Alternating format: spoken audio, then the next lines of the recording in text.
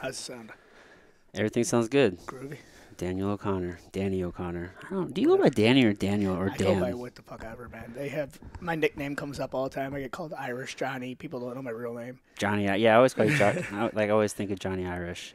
You had that cool. You had the fucking one of the coolest banners from The back in. the snatch banner. Yeah. I get asked about that a lot. That was a that was a that was a drunken idea. Yeah. All my ideas come when I'm lit up. So I was looking up Snatch the movie and saw that picture and I was like, that'd be a cool fucking like to redo. Dude, that's one of the best fucking movies. Yes. Who did that? Guy Ritchie. Yes. He makes fantastic movies. And you got the guy that just fought freaking Wilder, who's basically the guy that Brad Pitt portrayed. He's freaking Pikey. Oh, really? He's a gypsy. He goes around. Went around bare knuckle boxing. Oh. Tyson Fury. Yeah, Tyson Fury. He's the gypsy king. That's why they call him that. He used to go around bare knuckle boxing throughout Europe. I did not know that. I don't know anything about him. I really should listen to his podcast on Rogan. A lot of people said it was really good. I didn't even hear it, but I knew a lot about the guy because of that. Oh, really? When he started coming up, and I was like, oh man, he sounds like the guy off of Snatch. And then sure as shit, he fucking He basically was. was the dude off of Snatch. That's dope. That's fucking dope, dude. Um, man, dude. So let's talk about your recent fight because for the folks who don't know, you have been in the game for a long time. About 10 years. Yeah, yeah. I know. I think it was like 9 years. I think I fought whenever I stopped. So I know. I think you It's started. right about 9 years. It'll be 10 years in January. Yeah, and say I think we were starting right at the same time. You started a little bit before me, but Something like that. either way, dude, it's been a long ass fucking road. Yeah, it is. A lot has changed. It is, and that's a lot of change, and it's adapted so much. So that's kind of got to the point where being tough wasn't gonna cut it anymore. No, dude, it only that shit would only take you so far. And that's how far it took me. I was 36 years old. I had a year set. It was 35. So, man, I watched people go past their prime that were coaches of mine and friends of mine that would go past their prime trying to still fight. Yeah. And I was like, man, I gotta make a year to cut it off. And I cut it off at 35, but I was like, I couldn't go out on a loss because I was in those camps, last few camps, work on the east side. During camp, I usually didn't party and stuff, but it kind of progressed a little bit, and I was drinking too much and partying too much during camps, and I Yeah. was like, I got to do one where I'm not drinking it all during camp and going out and shit. So Yeah. this is my last one, and it was I didn't know if I was gonna do it or not, but for the cause, Yeah, you had good reason, yeah, right? for Guns and Hoses and Backstoppers. My cousin was a recipient of it. That I couldn't turn it down, so I had to take one more. Yeah, I mean, there's a lot there. That one is definitely. I mean, that's a fight that's a lot bigger than yourself, right? Correct. That's an easy one to get up for. So Yeah. for the folks listening though, and I would actually, I want to know more about it because, dude, I don't consume a lot of news, and I even consume less on Facebook now. So like, obviously, I'm aware of like what happened to your cousin, but like I don't know all the details or anything like that. Not that you need to give me all the details, but like give me the rundown. Like what? Give me like tell me about your cousin. What happened? Why you're fighting and all that good stuff for him. As a matter of fact, I think it was a year ago tomorrow. I was actually my buddy Mike Fowler was in town. I was taking him out to eat. I got a phone call from my dad that said my cousin Ryan had got shot. He's an Arnold police officer. He was transporting a guy to jail. And the other officers, I guess, missed the gun that he had hidden. He had two guns on him. They missed one of the guns. And while he was pulling in the police station, the guy pulled the gun out, shot my cousin back of the head, straight through his brain, and stopped his eye socket. 40 caliber. And they didn't expect him to live. So that's like the worst phone call you could get. That's the one that is being a son of a cop, brother of a cop, grandson, cousin, nephew of a cop. You're all of those. Yeah, I'm all of those. That's what you're always worried about. That's your biggest fear growing up. And that's the phone call we got that day. And I was eating sushi with Mike Fowler, and I was trying to explain to him, and he was like looking at me like, "Is this your life? This is the shit that happens in my life." And he wasn't supposed to make it, and long story short, he ended up making it, and he's doing 1,000 times better than anybody thought he was gonna do. He's still not 100%. They don't know if he'll be 100%. I think he will because we just have some weird DNA in our family that we're just tough and go beyond what people think we can pull off. You guys are all fucking fighters. Yeah, and that's basically it. Our grandpa was a professional wrestler, professional boxer. Oh, yeah? Yeah. He was a giant guy. I got screwed on the height weight. He was 6'6", and I'm 5'3".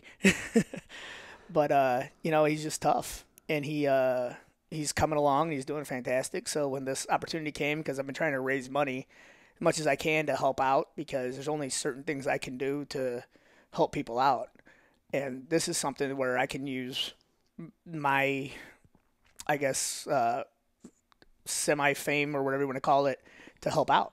Yeah. So I try and help people out as much as I possibly can in life, and this is certainly a way that I could do that. So I try to raise money in different ways to help in that situation. Well, dude, you're deeply embedded in this fucking St. Louis community. Like, there's been times, we've been at parties or whatnot, like Helmfest or something, and sitting there talking and shit. Like, you have all the best stories, which is one of the reasons why I wanted to fucking have you on. You are the craziest motherfucker I know, in the best possible way. Yeah. Like 9 lives. But yeah, no, like, you're just pretty deeply like ingrained like in this area. I don't know where the fuck I was going with that. Oh, helping people. So, dude, you've always killed it with like ticket sales and shit like that, and being able to like get people together because like so many different types of groups in the fucking area. That's true. Some of the groups that you don't want to know, but working where I work and doing what I do, I was like, you meet everybody. Yeah, but those are the people that you want to know at the same time. The people that have money that throw money out there to buy tickets and want to be hotshots. It's weird. I never expected this starting out. Yeah, and I always knew that I had stage presence and could definitely talk. So I would be able to bring people into whatever I did. Yeah. So that's why I did it the way I did it, and I try to help people out in the way I have because that's what my mom always did, and kind of got ingrained in me of helping others. Yeah. So I try and do that. The T-shirt company that we started for a little bit to teach people how to make T-shirts and what to do. When did you do that? When I started out, when I first made the Johnny Irish T-shirts, when I sold like 200 of them. Dude, yeah, you are a beast.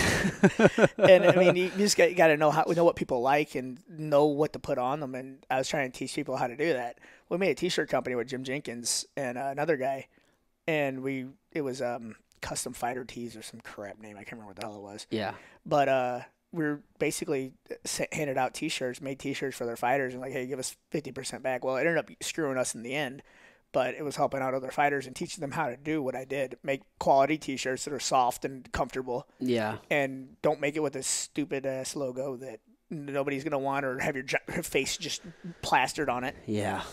And show them what they want. And, I'm trying to help people out in different regards. Yeah, add a little business to it. Dude, so many people do not understand the business side of this. It's crazy. It blows me away. It's tough to make money and fight, and people don't understand that. Oh, yeah. I was like, I did the banners and I did the T-shirts, and I was looking at how other fighters made money, and I'd make a mental note of it, and like, okay, I'm going to do this next fight, and I'm going to start trying to look for sponsors, look for people, and then I'm going to use the T-shirts as a cuss. I'm not going to make a lot of money off the T-shirts, but if I get a sponsor to pay $500 for a spot on a T-shirt, you can still make, like, T-shirts cost like $20. You sell them for, T-shirts cost like $10, $12. You sell them for $20. You make a little bit of money off of it, but you get the sponsor money off of that and the banners. Right. It's a win-win for everybody. Yeah.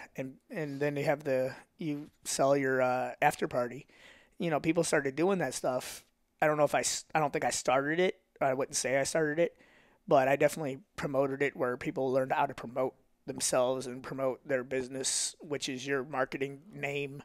Right. You need to promote yourself, and that's your business name right now. You're a fighter. Yeah, well, you realized it was something that needed to be done, and nobody was doing it around here at least. Yeah, and I mean, I didn't realize it for other people. I realized it for me because I was trying to make more money. Yeah. And then I noticed that nobody else was doing it, and there were friends that weren't doing it. Yeah. And I was trying to tell them, I was like, this is what you need to do. And I would basically sit people down and tell them how to make more money fighting because as a fighter, you start out, you make like 500 and 500. Dude, my very first fight, I think it was like 3-3. Yeah, it's junk. And I 300 think bucks. Yeah, I didn't make any money. if mine was that, Yeah. I think mine was right around that. Yeah, dude, yeah, I think I made after you pay for your license and Yeah. whatever else, your blood work and all the other shit you got to pay for, like I think I made like 300 bucks. Yeah.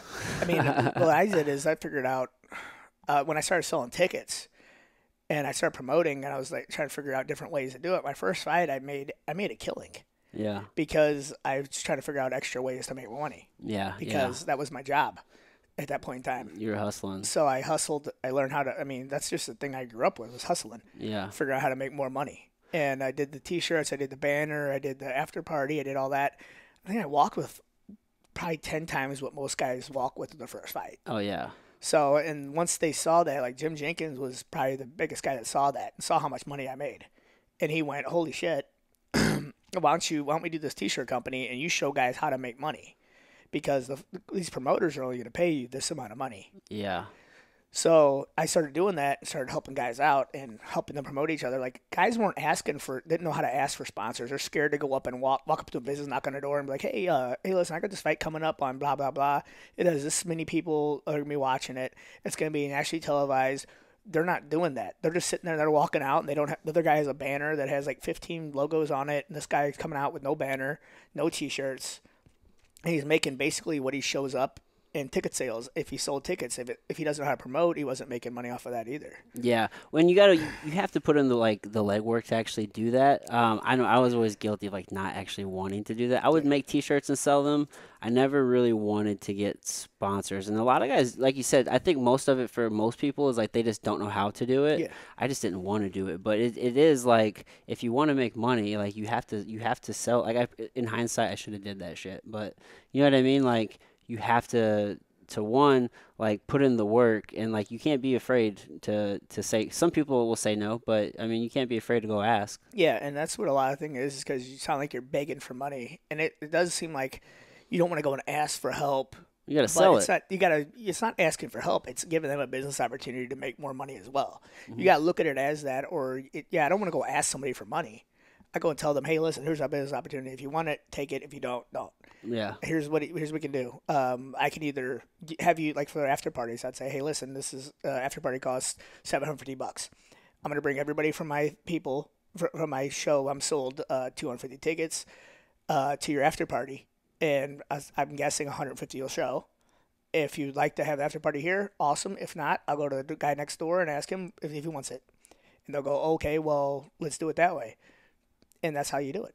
It's not hard to pull off if you just know how to talk to people. Yeah, and you don't got to be a dick, right? You're just like these are the facts. Yeah, you know what I mean. Here's the pros. Here's the cons. Yeah, you take it or leave it. Yeah. If you don't like it, then they'll either say, "Hey, we'll offer this amount of money." You can either say, "Okay, I'll take $500 for the after party," or you could think if you can make more money on the after party, you go to the guy next door who's down the street and ask him for it. Yeah, yeah. I mean, and then essentially, I mean, they want that business. Yeah, they're gonna make so much money. Once they saw the amount of people I actually brought in and the amount of money that was being spent, most people didn't want to lose that business. Yeah, because I'd have guys that would come in that would have bar tabs of because my friends are heavy drinkers. So, I'd have one person have a bar tab that would cover what they spent on me.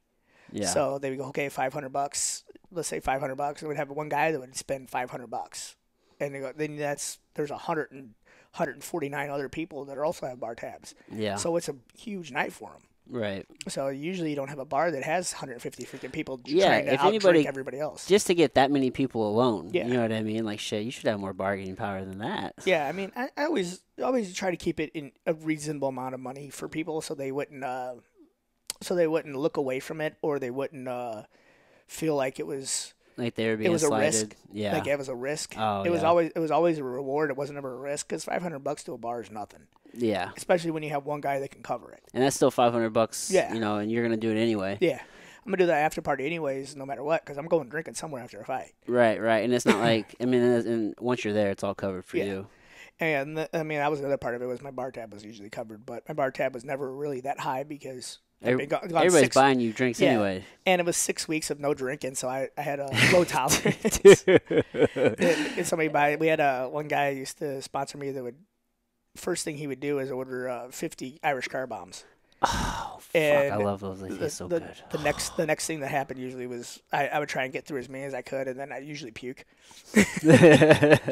because all of it hits you at once, and you just Yeah. But yeah, I mean that's his way to do the stuff, and people just didn't understand it. Right. And once the bars found out what kind of business you actually brought in, they were all about it. Like, when are you doing your next fight? I mean, I had some good bars that would sponsor me, and some that screwed around and screwed up their business, and I just didn't use them again. They'd be like, "Oh, we're only going to do 10% of whatever they sell." Okay, whatever. And then I know one person has a bar tab of $700, and I know I get paid $60 from them. I was like, I know you guys screwed me. Yeah, because You I know? mean, you already just from one person. So you lost my business. You lost my business to help your business. Now we're going to the guy next door, and you're getting screwed out of that business. Yeah, yeah. Some people are so short-sighted in business. It's just a terrible. I mean, it's just a terrible view to have. It is, and they learn lessons in life, I guess. And their lesson in life is I don't give my business anymore. I don't have to down talk them. But when I won't say the names of the businesses that screwed me over the years, because I've been doing this fucking since 2012. I've been pro, but they got screwed because their business next door would be packed, and people would see all the people in there. That'd be the place that's popping. They would go to that place. Mm-hmm. So that night they would go, "Why is everybody over this place and not over at our place?" They come in as well as Johnny Irish's after party for his fight. That's the guy we screwed over. Well, you learn a lesson in life, and that's the way I look at it. If you screw me over, I don't use you again. Yeah. And you should learn your lesson for the next person that you try and screw over and think about it. Yeah. Yeah. I mean, shit, man. You got to learn that lesson at some point in time. Yeah. I would hope anyway. You would hope. Some people don't. I know those people that don't. Those are people that just hopefully they don't go far in life. Yeah. Sometimes they do, and you're just like, what the hell, karma? But dude, and you've had a lot of fights. How many fights have you had total? Oh, crap. I should know this. Dude, people ask me that, and I'm just like, I want to say 15, 16. Yeah. 16 pro fights, and then amateur, man, I don't even know. Yeah, I mean, you racked off a lot of those. There's a lot of boxing, kickboxing, MMA. Muay Thai. Muay Thai. They all add up. We don't have too many Muay Thai ones. I think I had one Muay Thai fight. Actual Muay Thai amateur fight. Okay, But I got one.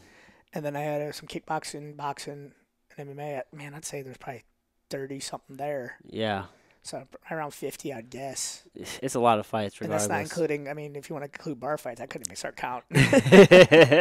That's a whole different category. That's a whole different category. Shit, dude. Yeah, so so you just wrapped up with this last one, and did you sell a shit ton of tickets for that one too? I sold my tickets that they gave me. I sent people to other fighters. If I would have taken money for this fight, I probably would have made a killing. But I did. I mean, it was all charity. Yeah. So it was. What were they raising money for? So this is for Guns and Hoses, right? Yeah, Guns and Hoses is for backstoppers. They're raising money for backstoppers, for fallen police officers and firefighters, and any first responders.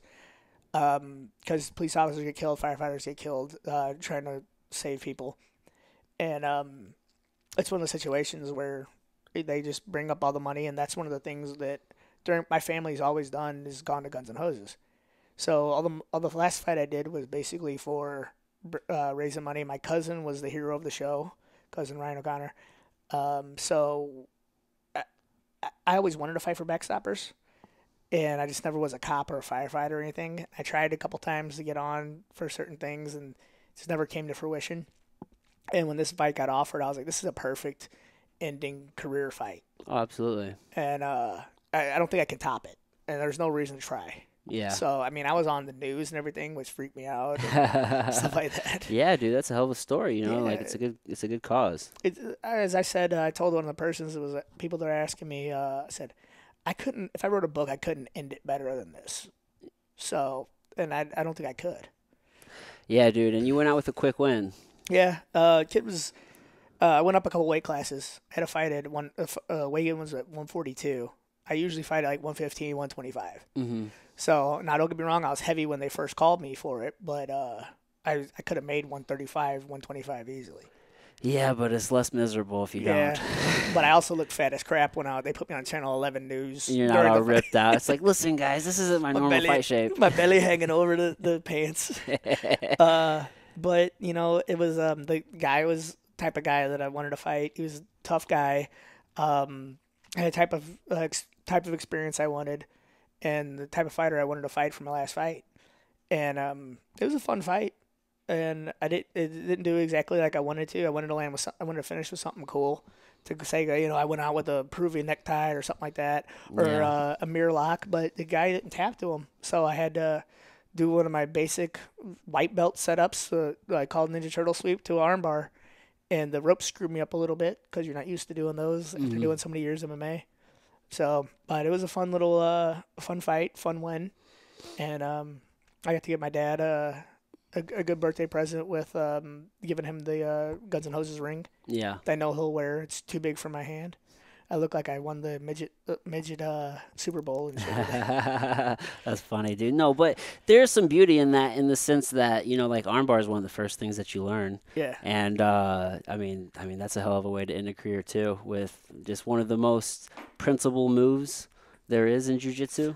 and I think that was one of the first submissions and first setups I learned when I started jiu-jitsu all those years ago, like 2007. Yeah. I think that was one of the first submissions I learned was that you do the sweep and you go to mount, you Hmm. get underneath them, and you grab the double wrists, and you go to mount, or they post, and then you take the arm.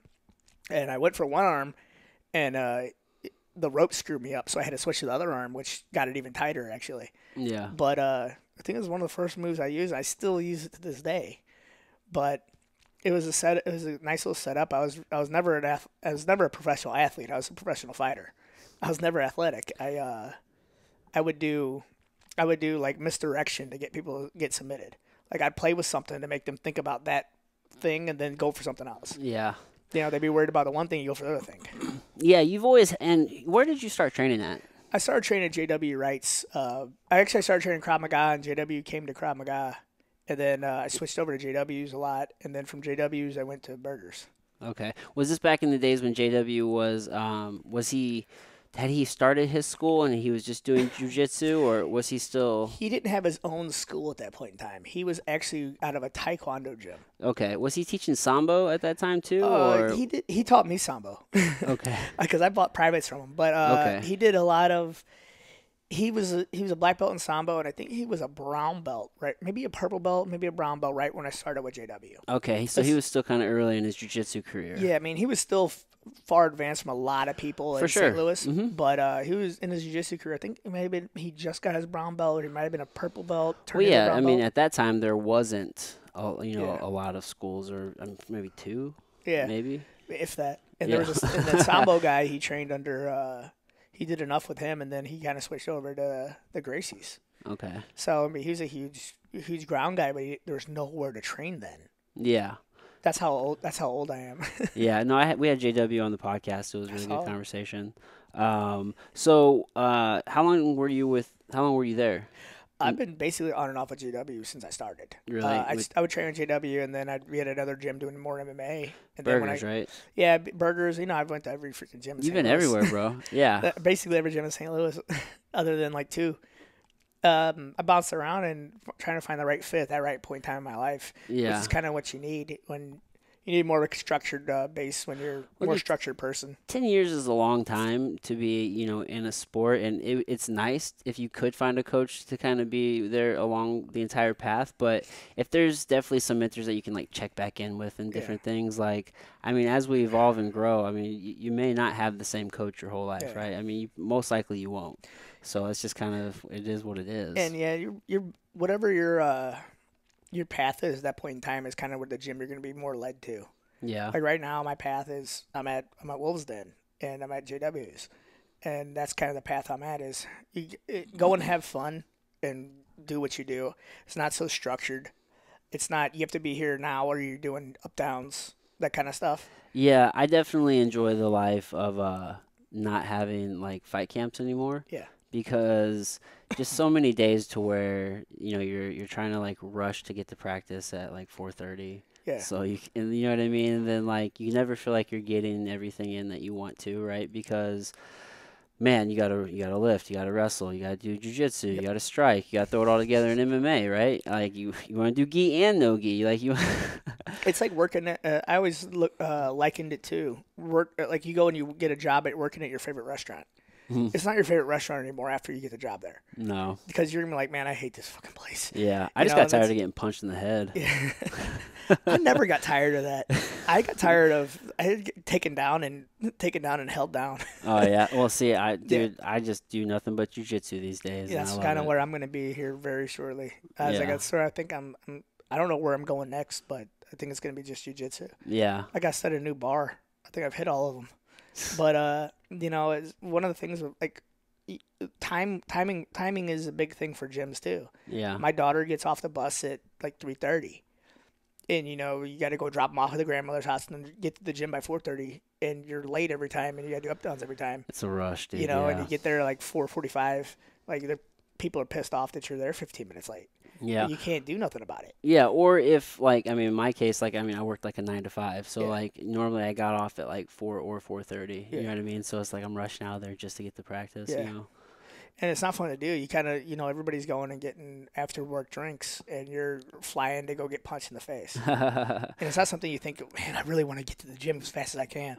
Like, man, I really like to go out to the happy hour with all my coworkers and talk about the shit that happened at work today. Yeah. Well, when you're deep in it, I don't think you're necessarily having those thoughts, but it's just maybe in hindsight you start thinking Yeah. about that stuff because in the moment, like I'm like, man, fuck, I'm trapped here. I'd rather be at the gym right now going and training, right? Whenever Yeah. you're in full go. But yeah, it can definitely it's just a full-time thing. You know what I mean? Wake up in the morning, at least for me, like I'd wake up in the morning, I'd run, then I go to work the 9 to 5, get off, go train, be there from anywhere from 2.5 hours. You Yeah. know what I mean? Gosh, go home, do whatever else you gotta do, I mean, repeat. I had a really funky schedule. I didn't wake up and run, but my funky schedule was I'd go to the gym, then I'd go to work, then I'd get off of work, and I'd go to the gym, then I'd go to sleep for a couple hours, and I'd go to the gym, and then I'd get out, go to work, and then I'd go to the gym because I work Thursday, Friday, Saturday, and I work 12 to 15-hour shifts. God, and you work overnight, right? I work overnight, which is hell, Oh my God.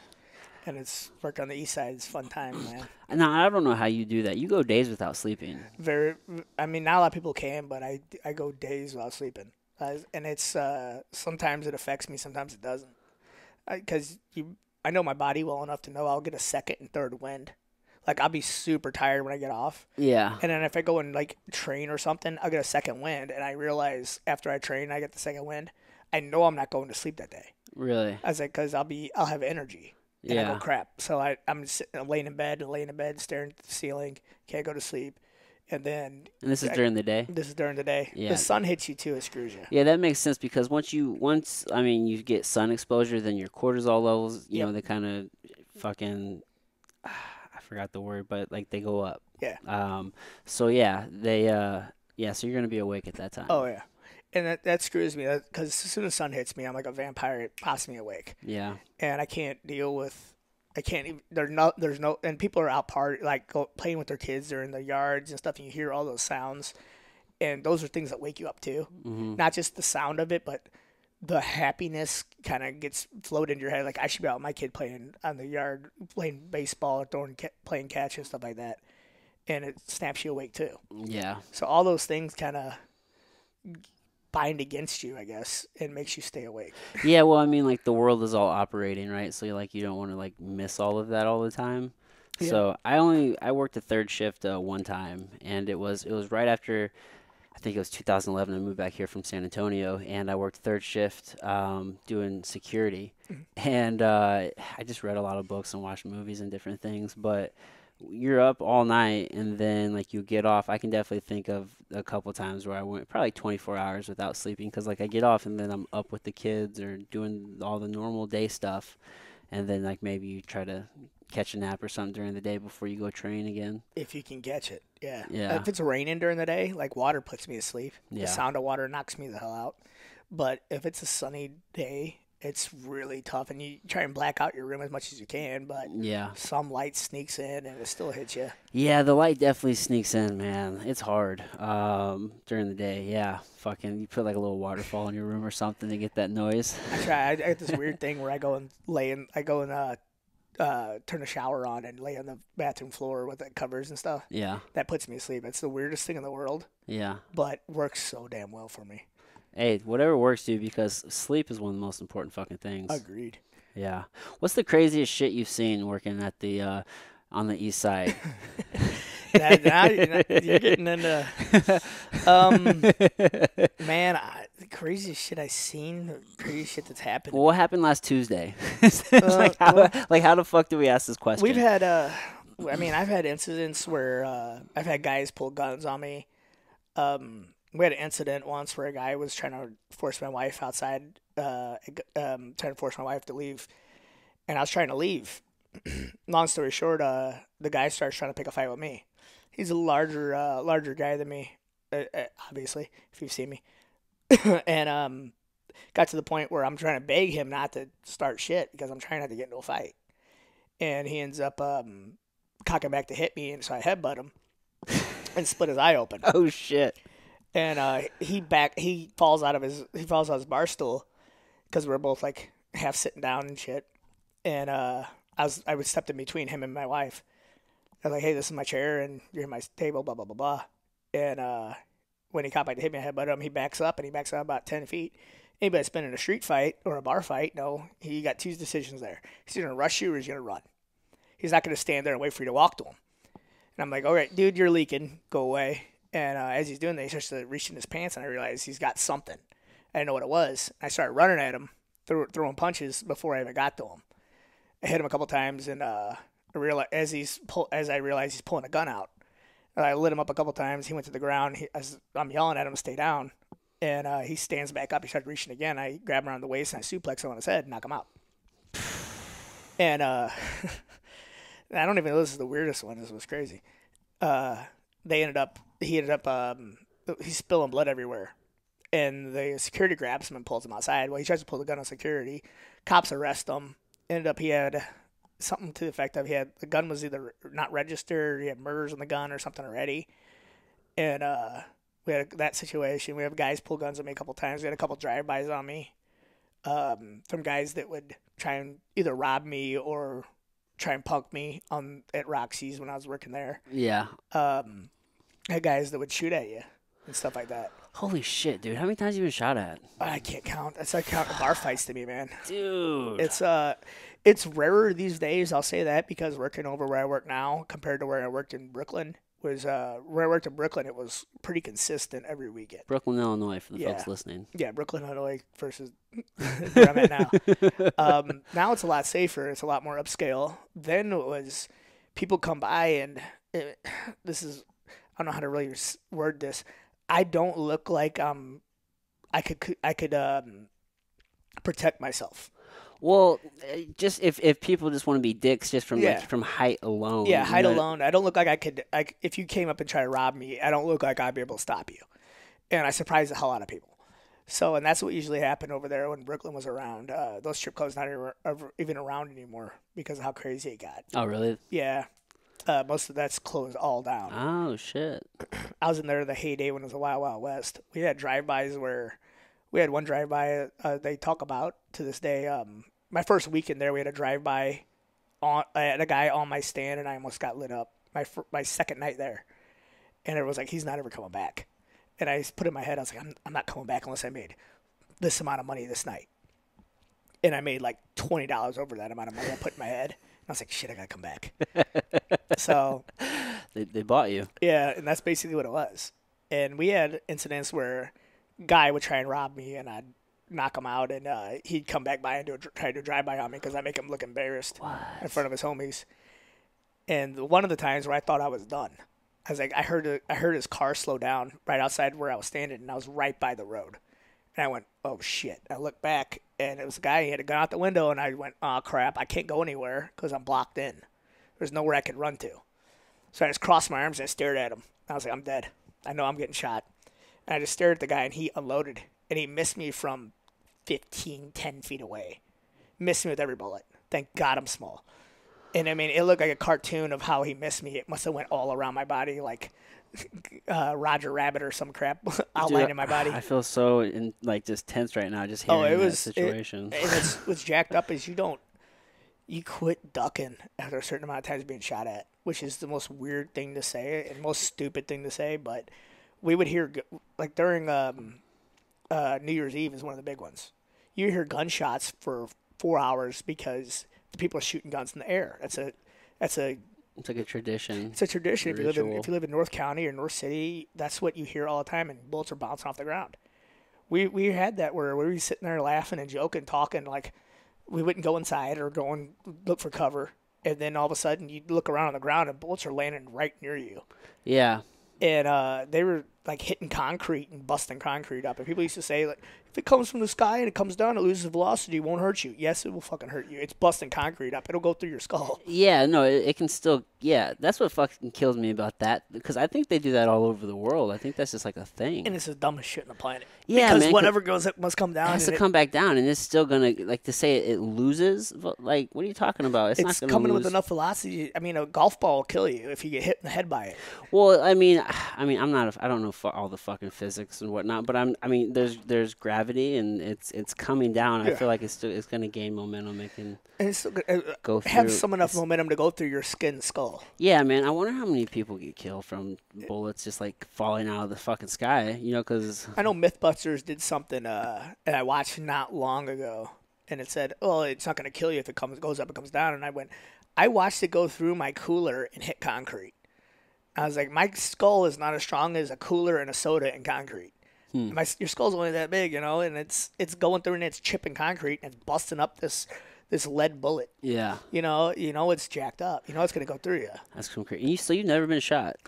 There's an incident where I don't know if I was ever shot or hit with a rock from a ricochet, but when I was a young kid, living in, I think I was living in Limay or something then, and somebody did a drive-by on me when I was like 7th grade, and it hit concrete. We don't know what hit me, but it busted up my ankle, but it didn't penetrate with, Yeah, like flesh wound. Yeah, so it was a little bit of nothing. could have been anything. Yeah, it could have been anything. Could have been a rock. Could have been something. Something went through my shoe and hit my ankle, though. Now you hear people talk about getting shot though, and they say it's like that.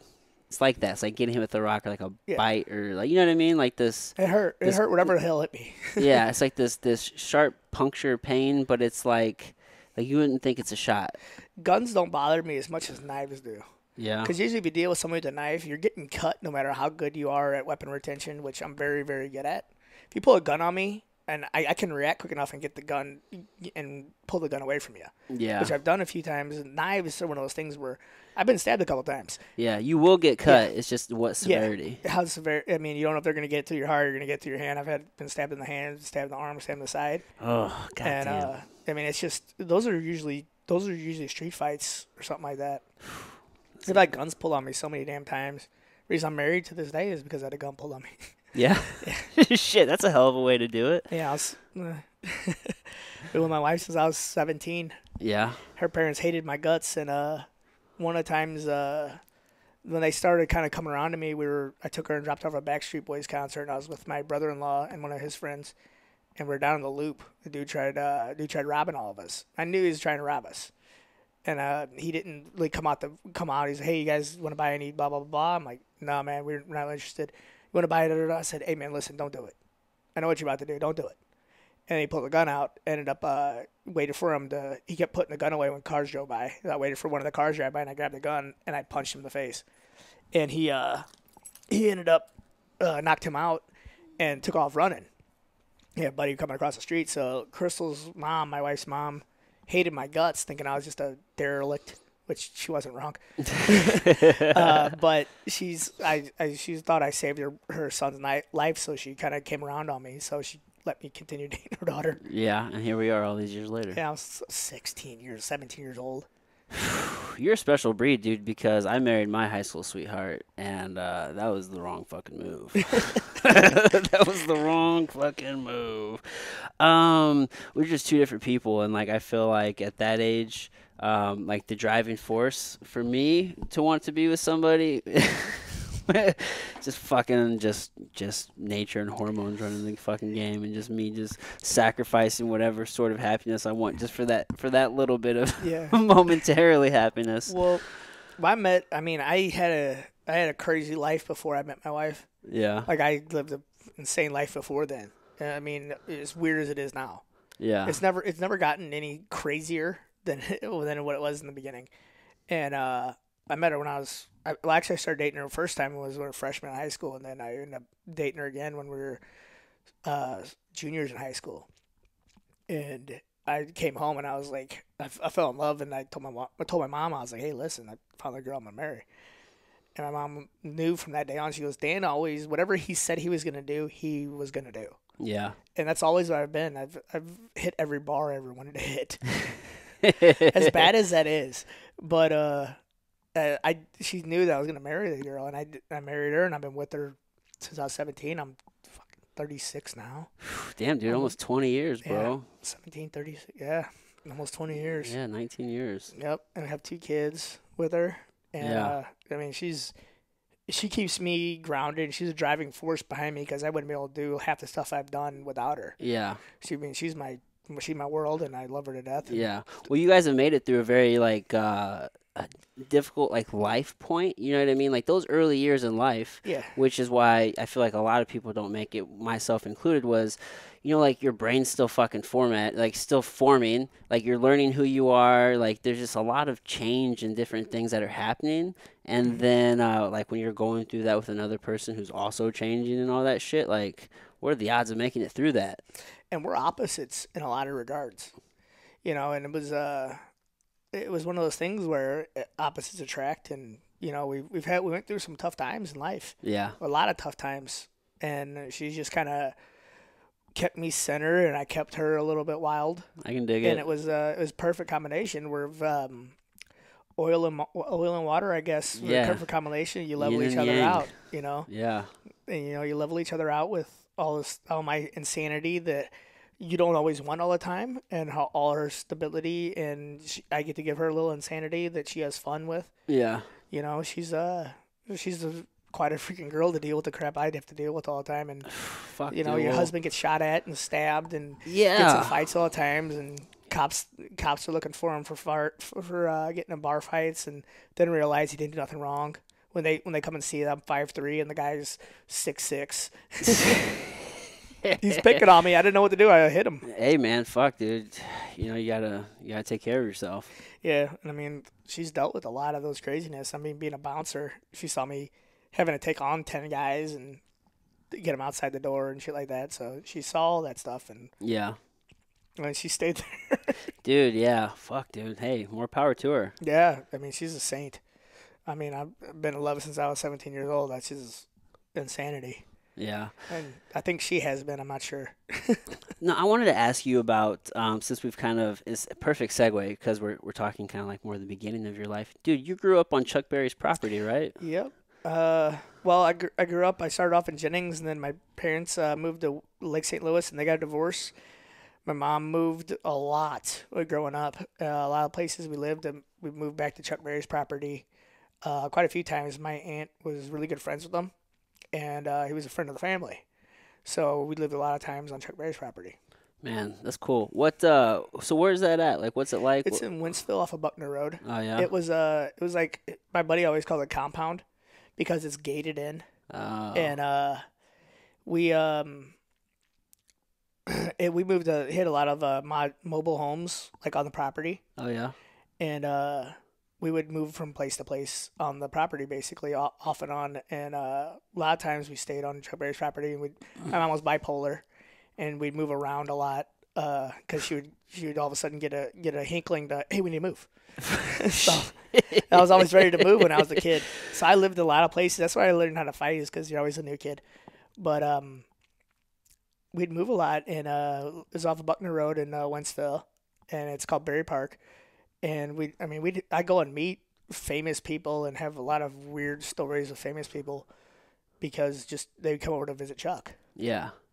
So, Man, dude, I can't imagine what it would be like as a kid to kind of be around. Because when you're a kid, like like who people are, like you don't really know who they are. You know what I mean? Did you know who Chuck Berry was then? I had an idea. You didn't understand it so much as a kid, as how big he was. because he was just some guy that would come over to your house and your mom would make him gumbo or potato soup, and he would take it home, and he'd come and hang out with you, and he'd see you, like, you'd call him up and ask him if he go swim in the pool with one of your girlfriends at that point in time, or some of your friends, and he'd be like, "I know it's a problem," and that's kind of the situations that he lived across the street. He lived like a football field away. Yeah, he's just a guy. He's just If a he was that person. far away, and I got some weird stories with Chuck that I won't get into, but I mean, he was as weird as people said, but he's one of the nicest guys on the planet to me. He helped out when my mom didn't have a lot of money. Um, he would help. He'd always had a place for us to stay when we didn't have a place to stay. Yeah. So as weird as he was just a dude that he liked women,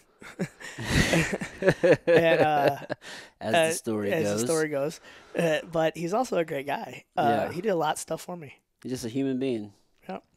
Yeah, man. Sometimes I feel like I don't know how I want to word this. Well, I feel like we hold entertainers and different people sometimes to too high of a standard. I can understand both arguments in the sense of like when you are a public figure, like I would want to portray myself a certain way, right, in a certain light, but not everybody is me. You know what I mean? Not everybody has the same like upbringing or values or whatever the case may be. You know what I mean? So I mean, at the end of the day, we're all just fucking people. You know what I Yeah. mean? It's so crazy, and you can take that, you can extrapolate that to almost anything because we act like just because a person has a certain job that they're going to be up to this certain moral code, and that may not be the fucking case. Yeah. Go ahead, go use the bathroom. Yeah, dude, don't even worry about it. I'm just gonna keep on, just keep on rocking, and you can do your thing. Yeah, do what you gotta do. I'm just gonna keep talking to the folks.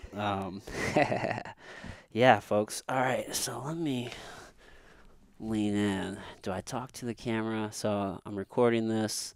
I'm here. Either way. So yeah, guys, this is my buddy Danny O'Connor, and excuse me. Like I said, I wanted to have him on the podcast because, in the best way possible, if you can't tell by now, Danny is the craziest son of a bitch I know, and it's crazy. I so one time we were going to a what was it, a 4th of July party or something, and I was bringing my girlfriend, and I was like, you know, you're introducing her and you're telling her about different people. I'm like, we got there, I'm like, oh yeah, that's my buddy Dan, and I'm like, he works overnights at the strip club on the east side. Like, he goes days without sleeping. I go, I can't tell you how many times he's been shot at. Like, you start running down the list of like, you know, the resume of all these different things, you know what I mean? Like things that I've never gone through. But hey, man, you know, we all have our own fucking path. And I'm just like she doesn't even believe me. Like, I'm like, no, yeah, this is all true. Like, I'm not lying right now. Like, this, and then you go and it's like, hey, come here, such and such. Hey, come here. Like, you start having them like confirm all of these details, and then it's like, yeah, like that's all true. And it's just like, oh shit. It's like, so I just knew that I had to share this with you guys because why the fuck would I not do that? All right, sorry. No, here we are. I've been crushing gallons of water a day trying to get this weight off of me. You got to keep it going through you, bro. No, I was just telling the folks on like why I wanted to have you here, which I already kind of told you about. I was so, I think it was probably 2 years ago now. I don't know, one of the Helm Fest or something. And I was bringing my now girlfriend, and we were just kind of we were driving out there, and I'm just like, she was just meeting everybody at the time, and I think we got there. I'm like, oh yeah, like that's Danny, and like I'm giving the rundown. I'm like, oh, I'm like, this dude goes days without sleeping, like he works on the east side, but like I can't. And then like you start telling her this shit, like I'm telling her these things, and like she doesn't like believe me. So then I'm like, hey, like Matt, like Sarah, like come here, like whoever, like, and then they start confirming the shit. It's so bad in life where you have to like actually You're a myth, bro. leave details and certain things out of your stories, because when you start telling them, and you see people's face change, like they don't believe this is happening. Like you have to have police reports for people to believe what actually happened. Yeah. And it's so bad in life because people ask me to write a book all the time. And I always say, I was like, dude, I can't because people aren't going to believe that this fucking happened. Nobody's going to believe that this happened. Like, I'll have incidents where people look at me and go, what the fucking shit just happened? And I go, this is my life. I have no reason not to believe.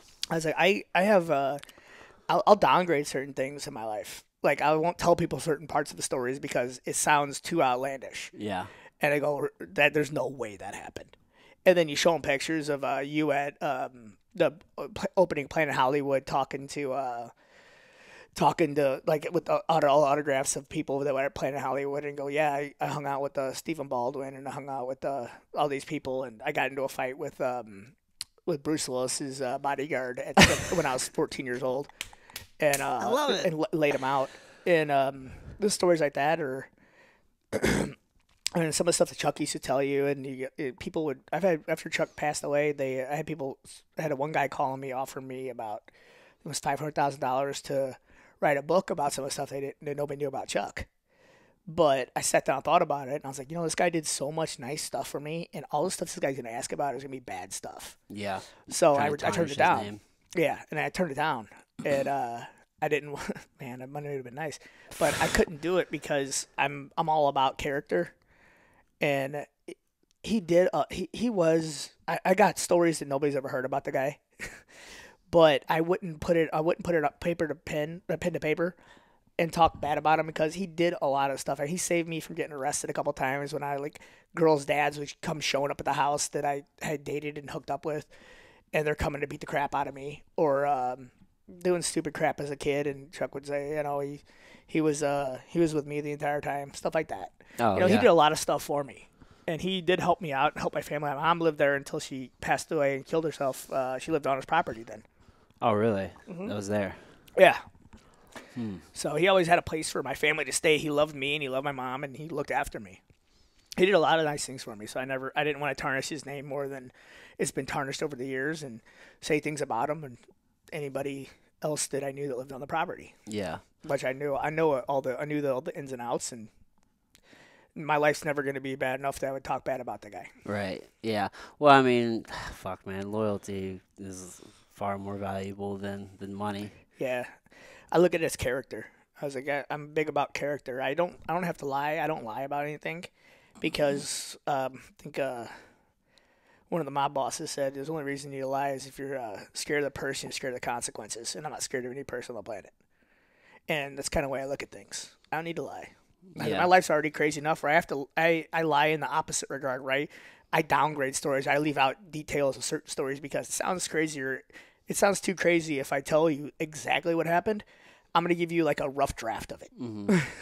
Yeah, well, I mean, the thing is, some people are obviously fucking liars, right? Yeah. And, but at the end of the day, I mean, somebody has to live this life. Whatever this life, I mean, there's so many human beings out there and there's so many fucking journeys and like, just because somebody's experience isn't your experience, it doesn't make it not true. But here's where I could be. But here's where I came up with my way of downgrading my stories of the incidents that happened in my life was if you're telling the story and you're telling it and you know it's going to sound outlandish when you're telling it, that you downgrade it because the person's going to call you a liar or bullshit and they're going to be pissed off and you're getting into a fight with the guy.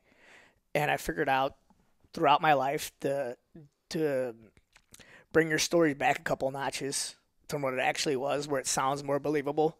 But it's true. You're just not telling the more insanity of it. Like, you're not going to say, I dove out a 2-story window to run from the cops. You're going to say, I got away before the cops got there or something like that.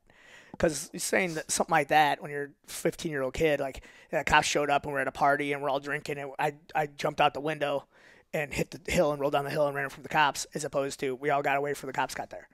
It sounds more believable because people are going to be like, no way, you jumped out a 2-story window. Because that's something they wouldn't do. Yeah, but you could definitely do it. Yeah, and that's one of the stories I talk about. Shit, dude. In high school, dude, I knew this kid, and he filmed it, though. He filmed himself jumping out of the 2nd-story window. Yeah. I was like, what the fuck are you doing? That's kind of the crap that I would just do. I didn't think before I did a lot of stuff, and thank Christ I never got too severely injured in the dumb crap I did. Yeah, But I did a lot of dumb crap. dude. I was like, it's just it's one of those things in my life where I've done so much stuff. I don't know where to go to next. It's like I say, I'm done fighting now. What do I do next? you know, Yeah, I don't know. I just dove deeper into jujitsu is what I did. it's kind of what I'm thinking too. But I got to figure out what my next act of my life's gonna be. Yeah, So yeah. I was like, maybe I need to try and set the bar of becoming a millionaire this time. So, so I Dude, have money or something. I always go for that. Because I never set the bar. I never liked money. I love money. I less care about money, just more of what it does. Yeah. Well, here's the thing. Money is not the most important thing in the world by any means, but it's pretty fucking important because as much as I don't like it, like there's this certain game that we're all playing, you know what I mean? And like it's just one piece. You know what I mean? Like if you can solve at least that one piece, it just makes everything else so much easier. Yeah, but I don't like what it does to people.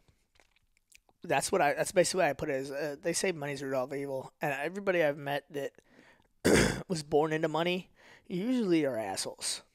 Now Generally. is that the money or is that just poor character? You know what I mean? I don't Because know. I've like seen people that were poor and got money, and they turned into a completely opposite person too. now were they a good person in the beginning? Yes, and that's what the weird part is. I have somebody that I'm thinking about it. As a matter of fact, that we helped them out a lot, and they got money, and they turned into a completely opposite person.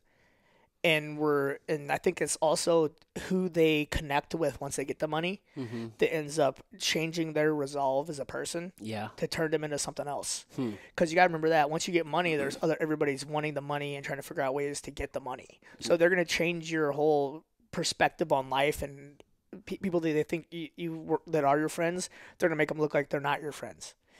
And I see that a lot in life. Because especially where I work, I see people that didn't have money and then start getting money, and they just change as people. So I always hated money, Yeah. and you can say to yourself, I don't think I would never change if I got money, but you really don't know that until you had it. I've had money, and it didn't change me, but I've seen it change other people. Yeah. Now, is it changing people, or is it just revealing more of who they really are, like who they really want to be, but they just weren't able to? You know what I mean? Because Yeah, but I think of best way to look at it is, were they bad people, or are they easily persuaded into doing things or they just talked into certain things or easily convinced to certain things? Because there could be nice people that are easily convinced into doing easily convinced into thinking that other people hate them, yeah, or easily convinced into doing certain things with their money that they weren't planning on doing, but easily pliable. some people are that And way. I think that's a lot of it because you look at people that weren't bad people and they got money and they were kind of pulled into a life that they weren't planning on being pulled into and being talked into certain things that they weren't talked you wouldn't think they'd be able to talk into Yeah. because they're easily pliable into doing things other people want them to do. Yeah. People pleasers. Yeah. Now, is that an issue of money, or is that just an issue of like weak will? I think there's Character? both of it. Yeah. I don't think the weak will would have came in if you didn't have the money. Hmm. And the money wouldn't have came in if you didn't have a weak. And you wouldn't have spent the money the way you would if you wouldn't have a weak will. So it's cause and effect there. It's a big thing, as I've seen it a lot. I mean, I've known very rich people. I've known very poor people that became rich, and very rich people that became poor. And I've always noticed that people that went rich that became poor always became better people, and the people that became poor that became rich always turned worse people. So I've always been a person that I just hated money, which my wife despises because Yeah. because I was like, you only get to have so much money, and spend it and have fun while you can. And she's like, well, we need to save for this. I'm like, yeah, it makes sense. We probably should save for kids' college, but Fucking college, dude. yeah, Yeah, I don't know. I have a little bit of differing view on that because I think that I think there's a lot of things that can go into a person. I'm not sure if money is the ultimate kind of factor that's going to reveal those things because some people, you get a lot of money, you can do a lot of fucking good with money. Yeah. You can, you help a lot of fucking people. You know what I mean? Did you ever get the money though? If you did, What? did you ever get the money if you went and helped people right off the bat? Like we were talking about Deontay Wilder versus Tyson Fury earlier. Tyson Fury donated his entire check right to the homeless. Yeah. He couldn't do that if he was poor, though. Well, he didn't get the money. He never had access. He said he was going to do it. He never got the money. He donated the check, so he never had access to the money where it would have changed him. Now you got to look at it that way. That's an interesting perspective. I mean, but it was still his money to give. Like we know Tyson Fury's had he's had some. He didn't grow up rich. He's had supposedly he's been busted for doing illicit drugs and drinking and stuff and partying so much, which I believe all of it. Being a pikey growing up, yeah, he probably did all that. But how old is he? Or how many fights has he had? Like 27? I don't even know. So he's like 27, 28-0 or something like that. And this isn't his first big fight. I guarantee you he already has money in his bank account. Yeah, probably. But how much has he given to the gypsy community that he's working with? Who knows? There's a lot. I mean, there's a lot of stuff. I mean, I always liked the guy. So here's a point then, because I think so he only needs so much money to live, right? So he's not like hoarding his money, right? He has enough to live and to do what he wants to do in life. So essentially he's already solved that money game, and now any extra he's just helping people with. Yeah, maybe that's what it is, but so you know what I mean? Like it didn't turn he still has access to that money, but it didn't turn him to a bad person. We don't know if it turned him because he had to go to rehab and stuff when he became a cocaine addiction. Is what I read in the news. Yeah. I'm not saying he had or hadn't, but I read in the news that he had. You can't have a cocaine addiction unless you had some money to have a cocaine addiction. This is true. It's not a poor person drug. You know, it's that's pretty expensive. Yeah. And a guy that size, he's going through if he was doing that much a night, where he had to go to rehab, he was probably doing $1,000 a night. That's $7,000 a week. Yeah. You only fight so many rounds a day, and I read that he only got like $3 million or something for this last fight. One of his biggest fights. He got $3 million. You put that down, and you're probably buying it for your friends too. Like you buy him drinks. He probably fucking went through some money. He probably blew through a lot of money. Blow is the perfect word. Yeah. Probably blow through a lot of money. Yeah, man. He was fucking tooting the white. And a lot of boxers do. Is what's crazy. Whoa. Yeah, man. I don't know. I'm trying to solve the money piece though. For me, I know like I don't need like I want like on my vision board I have $250 million written on there because I want to go big. But at the end of the day, I really don't give a fuck about the money. I just like the freedom that it buys me to do. Like, and also like I feel like you can't give unless you have. Like I can't give from an empty cup. Like if I don't have anything, what the fuck am I going to give you? I can give you my time, but if I also have a lot of money, like I can probably do more than what I can do with my time. But the way I look at it is I'd rather give it before I had it, if that makes sense. Like the way he did it. Like he didn't have the money in his bank account. Like if I were to, like how much money I donated for my last fight, if I had to write a check for the amount of money that probably was, that'd have probably been like, oh my God, another zero, another zero, another zero. That'd have hurt my chest to do. But me not seeing the money ever, it wasn't hard to do at all because it was just like you felt good about it. You wouldn't. I don't know if you feel good about it if you had to write a check out saying, "Hey, $10,000." You might because you physically wrote that check and it's just like I am doing this. I think it'd be a really tough thing to write that check in my head. Yeah. And it'd be a really tough thing. I'm writing that check in front of my wife and going, "You really give them that much money to a freaking charity when we have that amount of money and credit card bills?" Yeah. You know. But it never came to my account where I had to write the check. So I never had to tell my wife I'm writing a check for X amount of dollars. It just never existed. It just never existed. Yeah. It was never something that came to fruition where I had that money. It was something where I got to go, okay, that money went to there, and that's that. Yeah. And she never got to argue with me about it. Well, the simplest goal that I have is I just want to be able to go to any restaurant and just order whatever I want and not even think about it.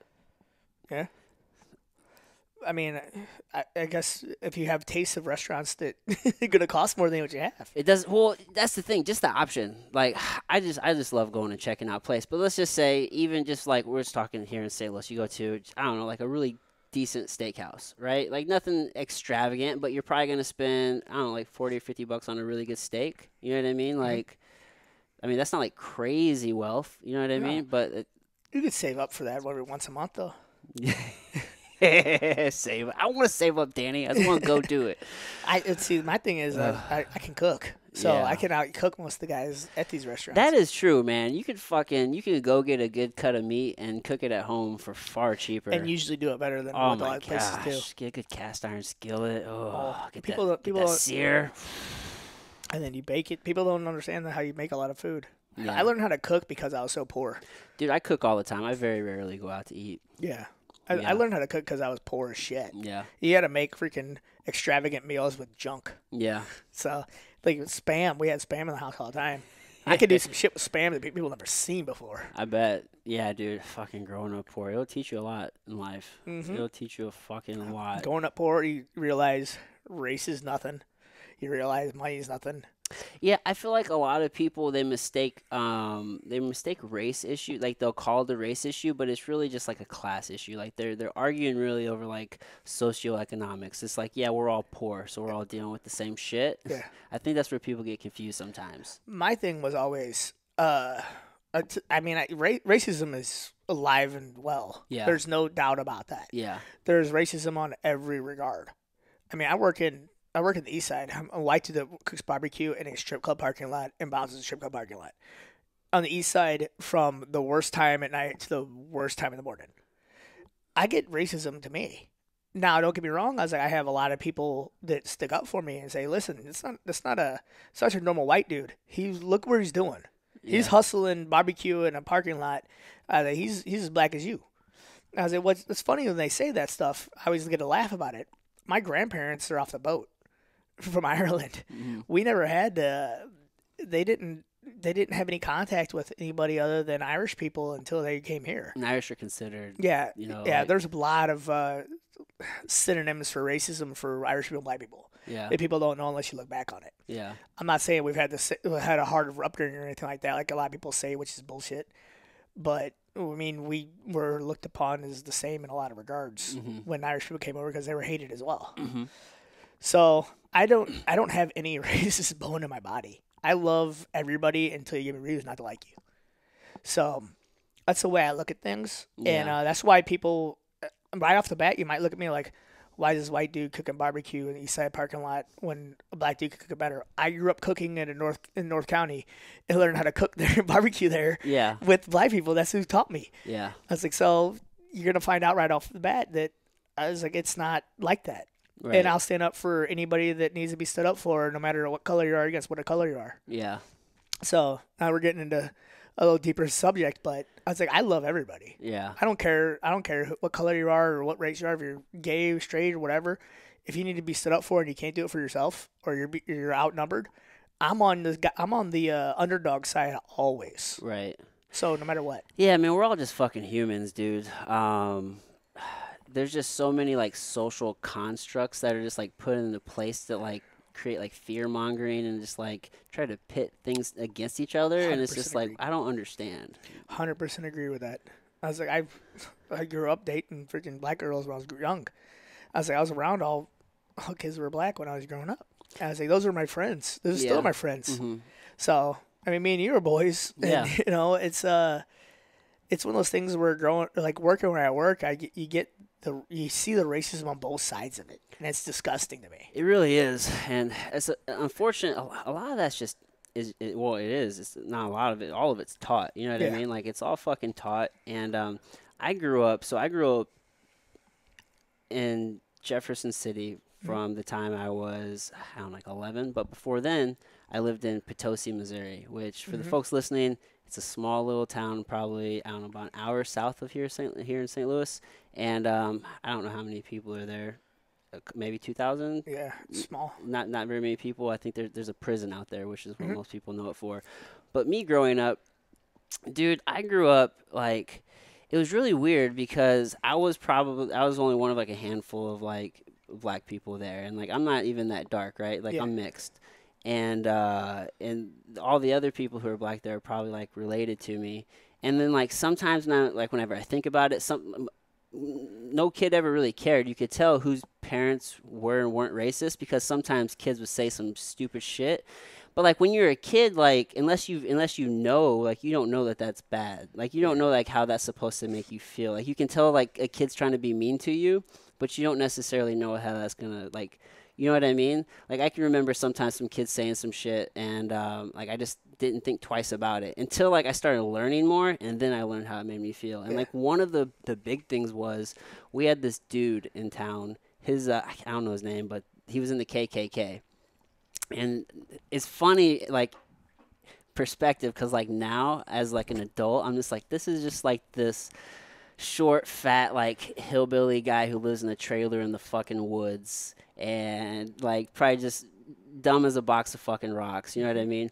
But like at that time as a kid, I'm like, that's a fucking grown man. He scared the shit out of me, dude. And like he always had like one time I can remember a couple times. Well, one time he drove around this truck and there's like this little main street through the town, which was you had to go by it for me to go home. And there's this bench there, and he'd always be parked out there, and like in the back of his truck, a little red pickup truck, like on a little Chevy S10 or some shit. One time in the back of it, he had this coffin, like this wooden coffin he put back there. And he had this sign that said "niggers should be in here, not veterans," or something like that.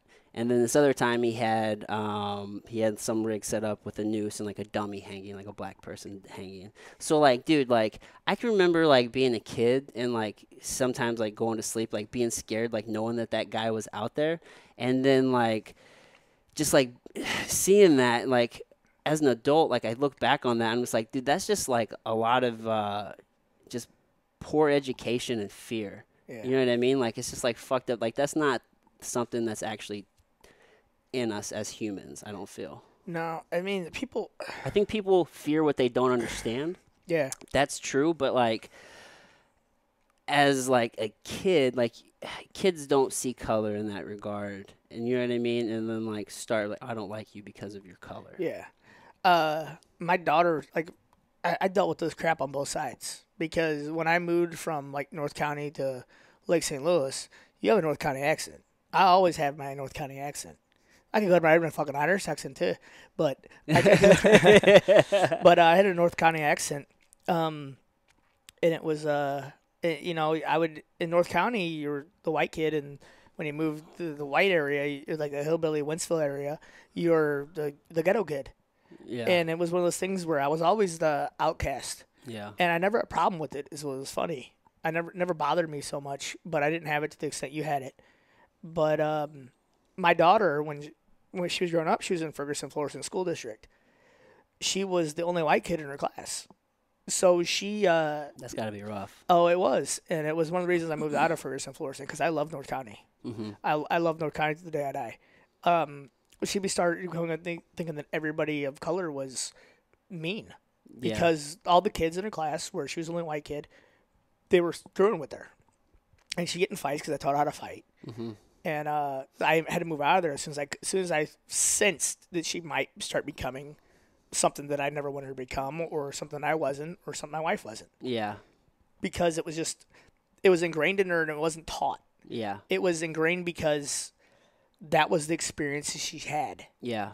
So I moved the hell out of there. Like, got rid of my house that I was working to own, and went from having a place to stay, a big ass house, and it was in Calverton Park, big ass house there, and I didn't want my daughter to become racist at all. Yeah. Because I'm not. From that bad Yeah, experience. and she was getting a bad experience in that school district because she was, and it wasn't these kids' fault. I don't think it was taught, like we were saying, as much as it was she was different. And I think the fact that she was the different kid, she was blonde hair, blue eyed, pigtail girl, and all the rest of the kids weren't. Yeah, once you do get to a certain age, like kids do become assholes. I think it's important to keep in context like the ages. Yeah. Because like when I say kids, I'm thinking like real young kids, Yeah, right? she was in kindergarten. Yeah, yeah. So like once you start getting into like that 6, 7, 8-year-old range, you start like realizing the differences in people, and some kids really start attacking those. Yeah. Yeah, and I would actually like because I think I made it sound like I experienced a whole lot of hate.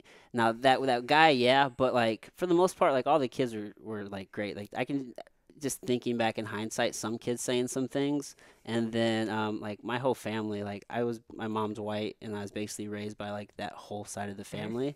So like I mean I never like thought like all white people were bad. Yeah. But I could definitely see how. I mean, you see that with kids all the time, right? Like, And she wasn't mixed is the thing. She didn't have the.